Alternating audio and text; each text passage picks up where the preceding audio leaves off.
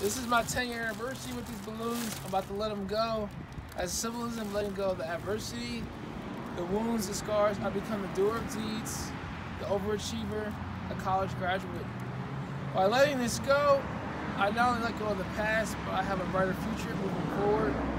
And I inspire people to overcome what needs to be overcome, face what needs to be faced, and learn that some things are not worth entertaining.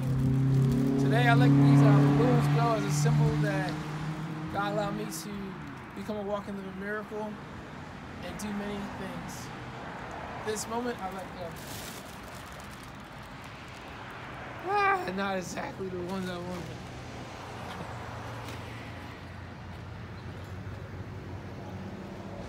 Yep.